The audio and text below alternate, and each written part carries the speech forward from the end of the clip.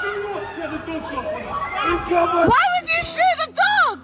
This is the moment 2 dogs were killed and a man was tasered by police in London. It happened on May 7th in Tower Hamlets after reports that a woman was attacked by one of the dogs. A petition to hold the Met Police criminally responsible has now hit more than 1 million signatures, with people calling the killings barbaric.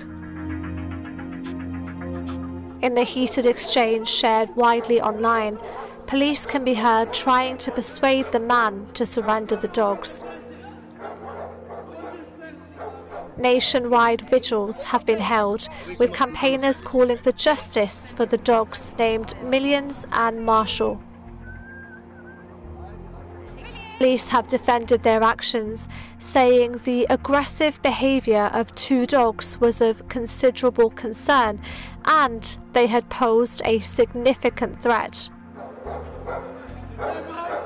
A man has appeared in court after being charged with dangerous dog offences. The police watchdog has said it would launch an investigation following the incident.